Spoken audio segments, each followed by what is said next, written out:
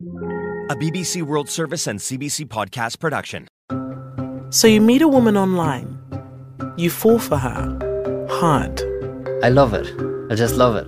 But it turns out, thousands of other people are in love with her too. Or at least they think they are. Every single conversation started off with, "How are you, my darling? Have you cleaned your teeth today? Have you had a shower yet? Are you warm enough?" Her picture is the bait used in criminal schemes around the world. But she's also a real person. Janessa Brazil. Janessa Brazil. Janessa Brazil.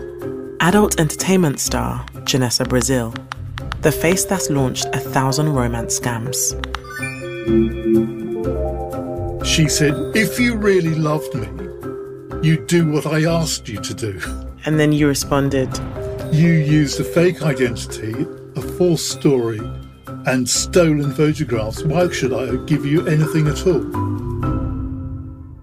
One woman's image is being used by criminals to target innocent people looking for love online. I keep thinking so much about you. I miss you so badly. So I was sending probably 50 to 25K in the first 2-3 months. Really, anyone can fall for this, right? There's no one type of victim. In every catfish, there's the bait. But why her? What is she, a modern day Helen of Troy or something? Is that what it is? Has she just got a face that somehow is more effective than other faces? And where is the real Janessa?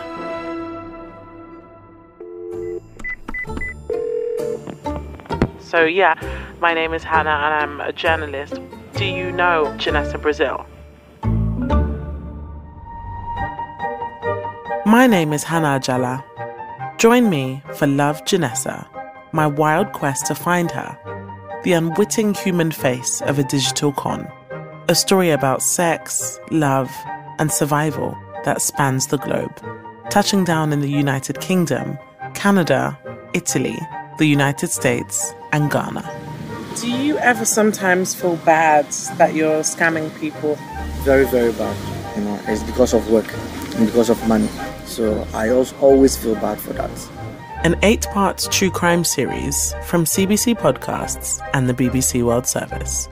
You win their hearts, you win their wallets, and the rest is history.